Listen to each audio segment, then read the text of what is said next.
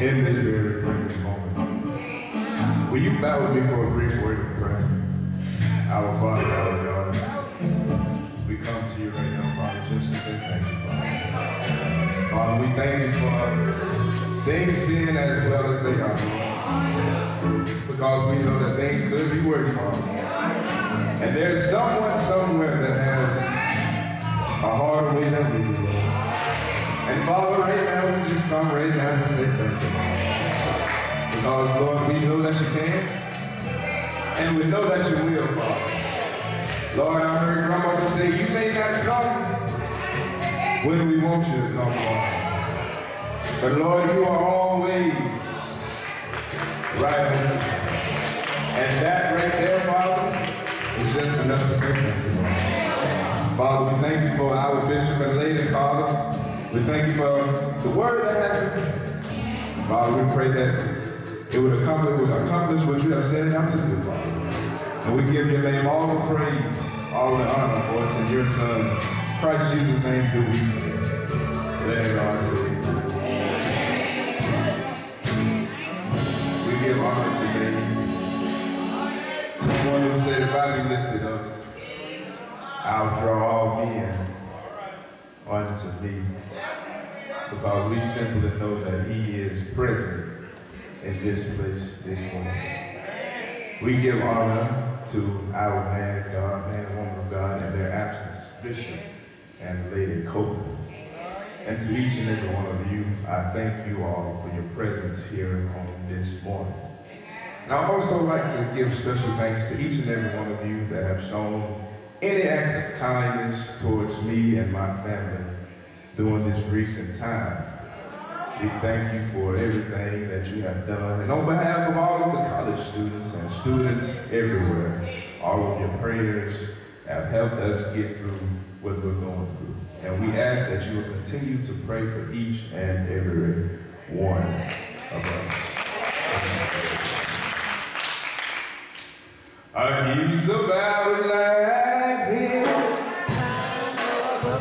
Across the battle.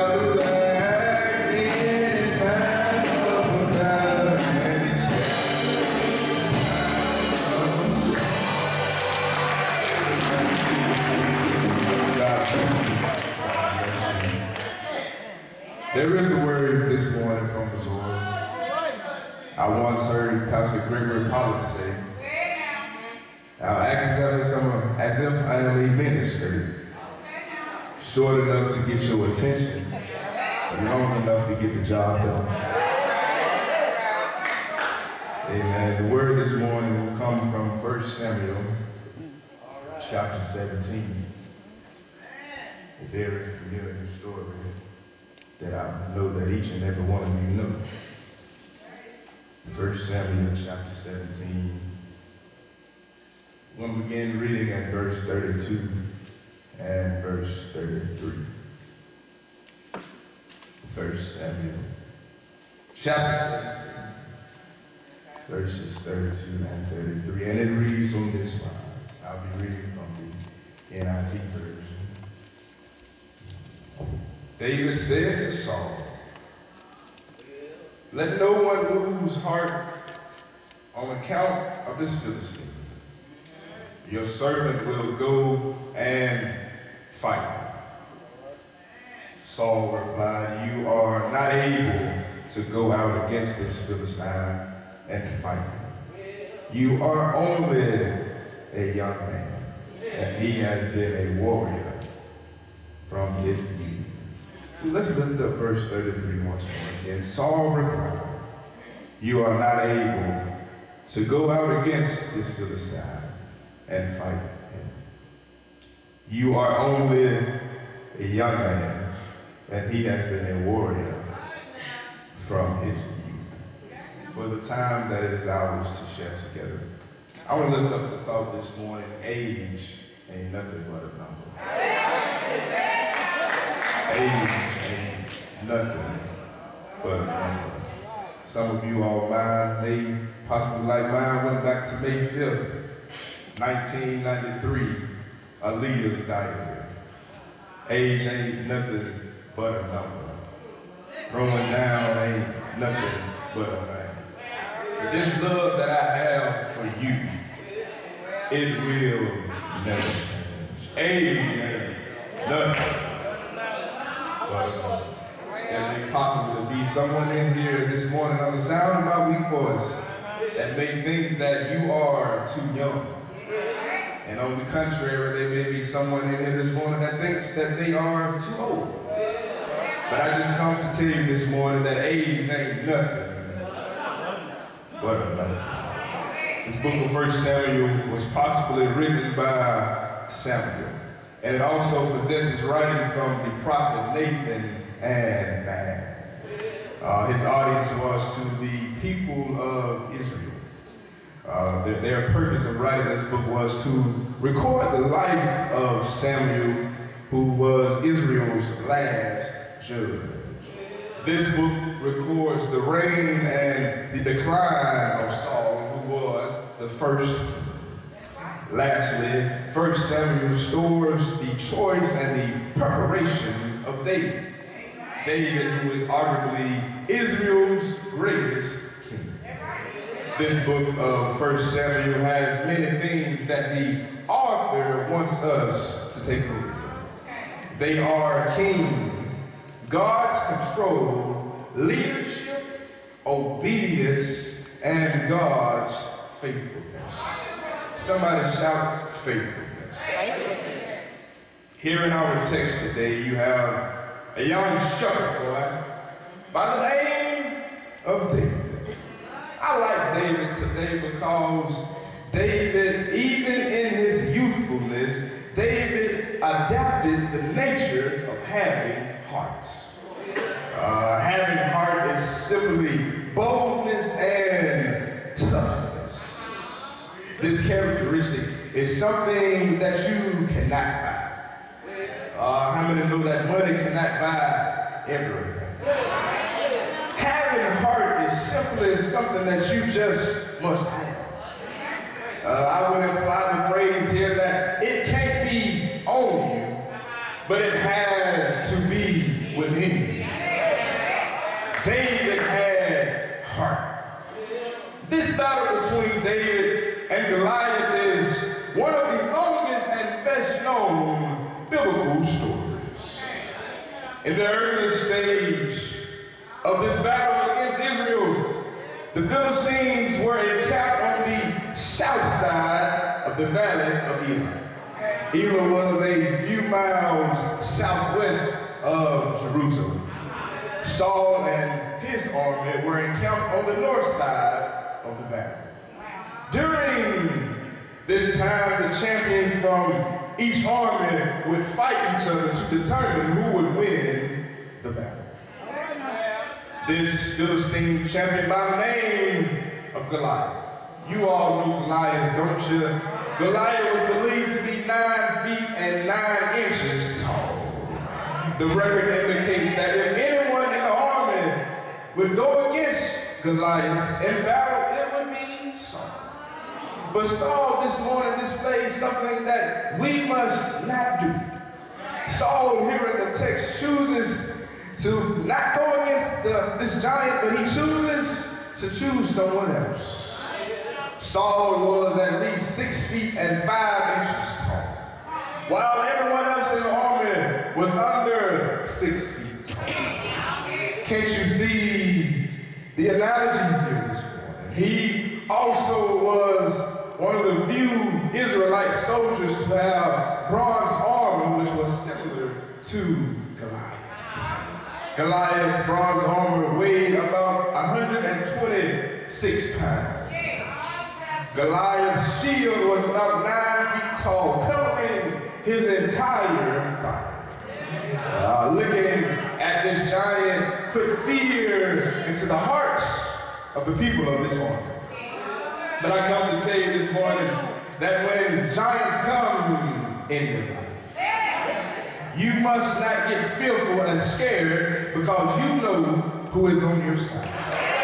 And I come to tell you this morning that if you have God on your side, I have no reason to fear. As King Saul's job was to go out and fight the battle of his people. But Saul, once he encountered this Goliath, this giant Goliath, he chickened out and decided to go and find someone else that was bold enough to go against this giant. Do you know people like that in your life? When times get hard, they always look for the easy way out. You cannot always take the easy way out when you're going through what you're going. You cannot go around your storm. You cannot go over your storm, and you certainly can't go under your storm. I come to tell you this morning that you have to go through it. And if you got God on your side, as I reiterate, if you have God on your side, you should have no reason to fear. I have come to discover that sometimes by taking the easy route in life, it would just put you in a deeper and darker dilemma than you already were. When I'm at school, sometimes I have the spirit of doing assignments at the last minute. And in result of me doing the assignments at the last minute, it causes me not to get the best possible grade that I can get. But if I were to take the time and the proper preparation to do the assignment, I would get the best grade that I possibly could ask. Goliath challenged Israel twice a day for 40 days straight. What y'all gonna do? Y'all know y'all can't handle me. Y'all better get your weight up. These are just some of the things that I can hear coming out of the mouth of Goliath. But I learned that we can keep our mouth closed just for a little while. God will start talking. I think I need to say that again. If we learn to keep our mouth quiet just for a little while, God will start talking. When problems come in your life and situations seem to beat you down, I come to tell you, hang in there. God is up to something.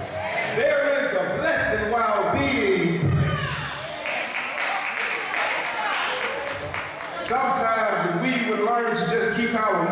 knows God will start to.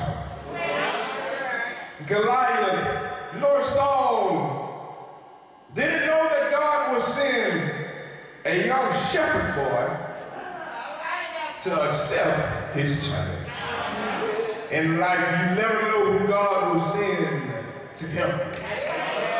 This is why it is vital that we must treat everybody right and we treat everybody with respect. Because sometimes the person that you may think will love, God will raise them and have you answering to them. You better be careful how you treat God's woman and how you treat God's woman, because the same folk you look down on, you may possibly be looking up to.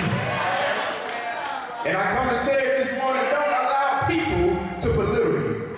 You are much more valuable than you think. Here in our text today, Jesse, who is the father of David, Jesse is from Bethlehem. Jesse had 3 sons that were older than David that were already at the camp, while David was in charge of his father's sheep.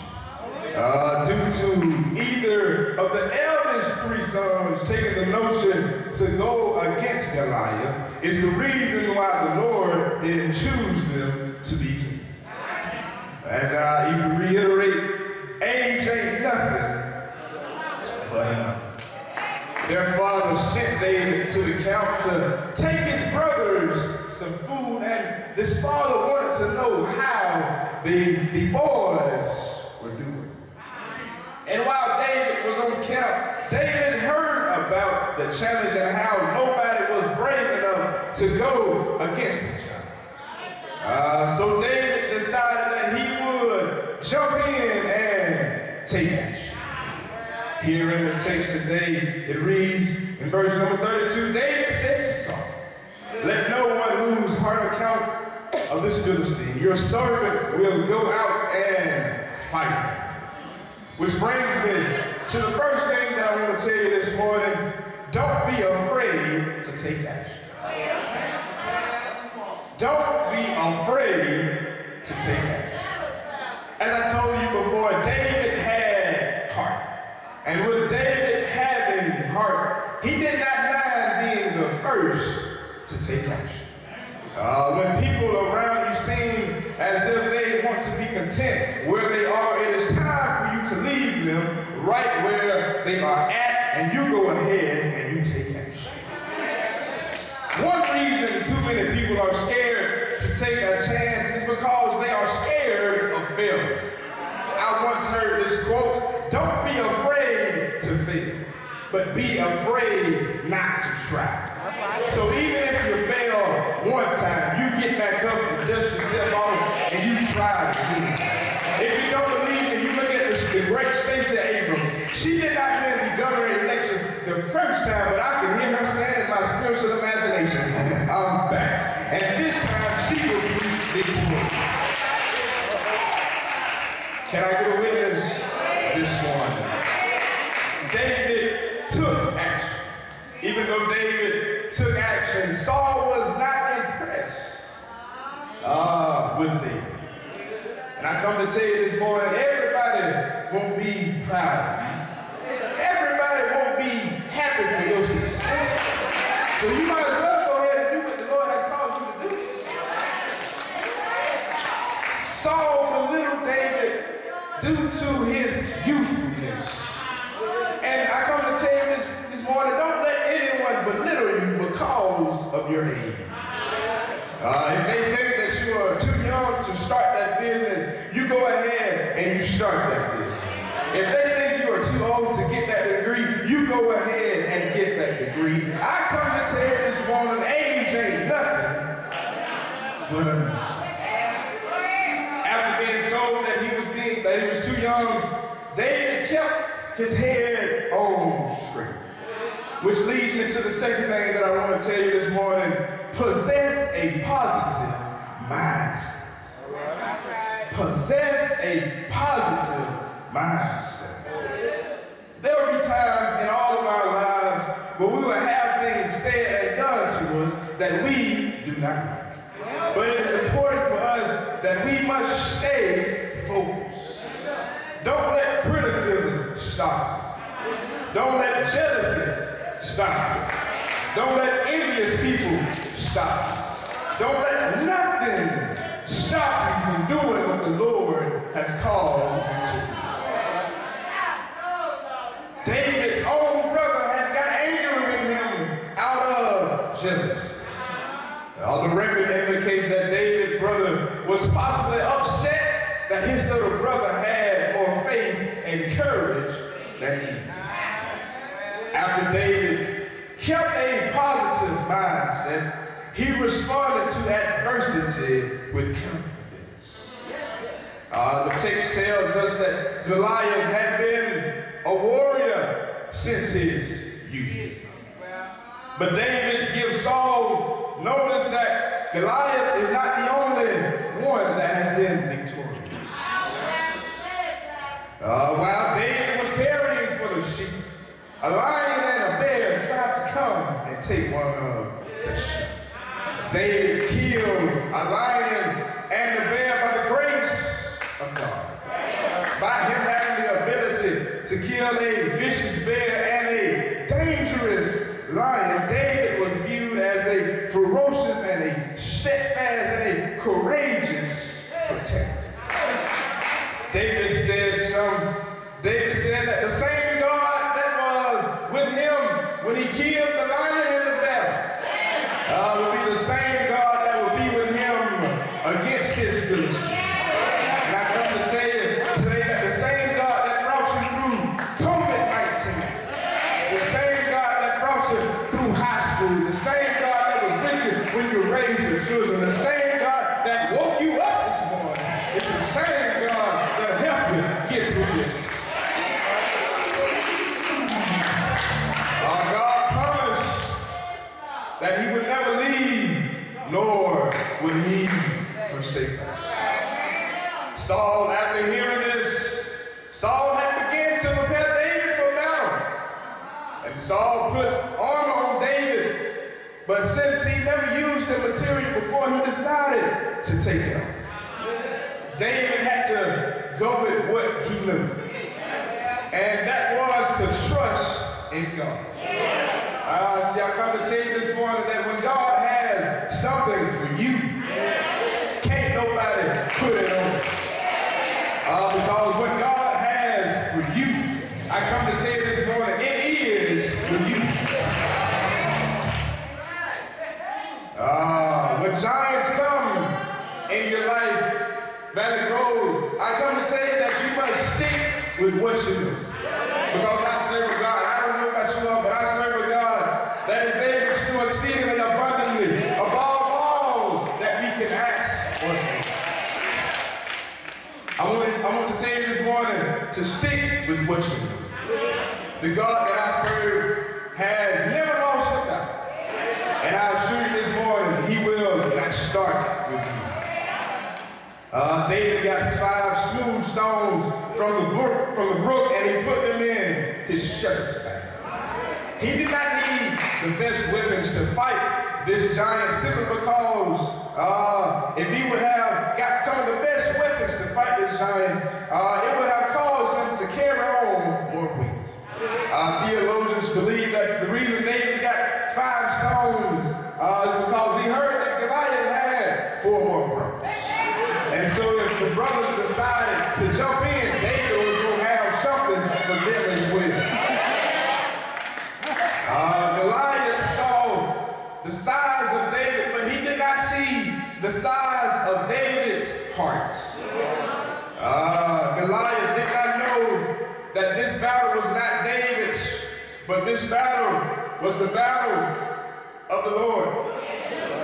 And that's why I want to tell you this morning, this battle may look impossible to win, but I come to tell you this morning, Valley Grove, this battle is not yours. This battle is the Lord's. I don't know how you feel about it this morning. And when David went to battle,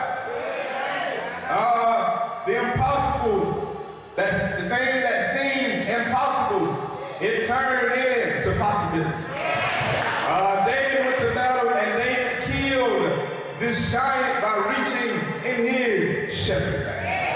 And that's something that I want to tell you this morning. I want you to get in your bag.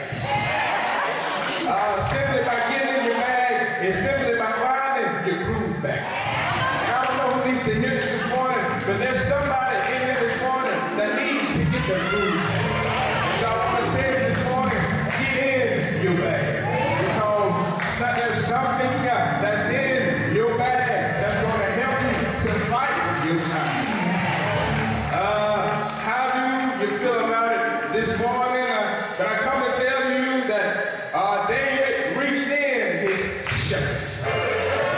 And he slung the stone across the head of this giant. And David Goliath was defeated in a matter of seconds. When David went to battle, David knew who was going to fight this battle with him.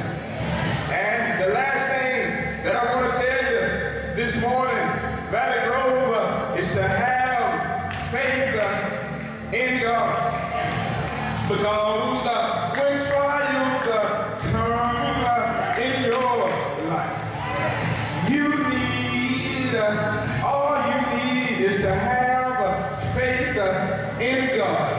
And I come to tell you this morning to get back in your bag. Because what's in your bag is going to help you to defeat the giant that's in your life. I don't know what you're going through this morning, but I come to tell you that God will never leave, nor will he forsake you. Valley Grove, age ain't nothing but despite the size of this giant, David kept the faith and he was able to come out victorious. Anytime you stick with God, God will stick with you. God promised that he would never leave nor forsake you.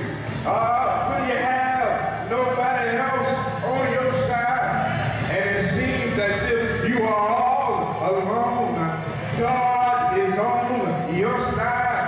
And that right there is enough to give God the glory.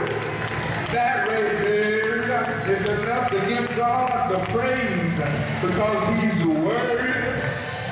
I said he's worthy to be praised. I don't know about you this morning, but I want to get everything that the Lord has for me. And I come to tell you this morning that age ain't nothing but a number.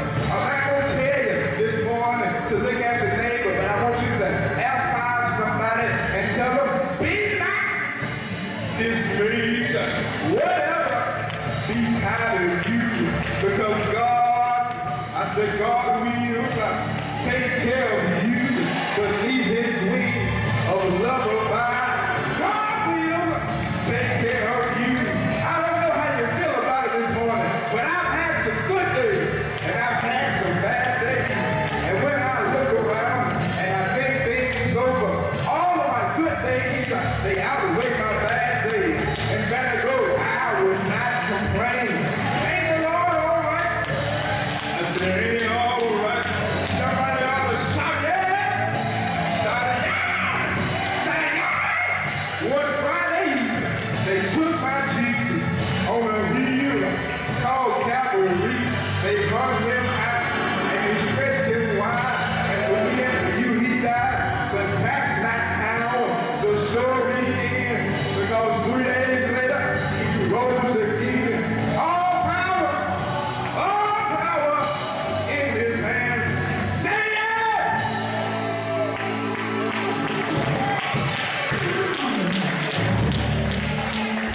Valley Grove, age ain't nothing but a number. The doors of the church are open. You will prepare yourself for the dedication of tonight. We place our offering at the back. As you exit, place your offering at the back. I want you to make sure you give, because you will not be able to sleep tonight with God's money in your pocket. Amen. Will you stand? We're about to go home.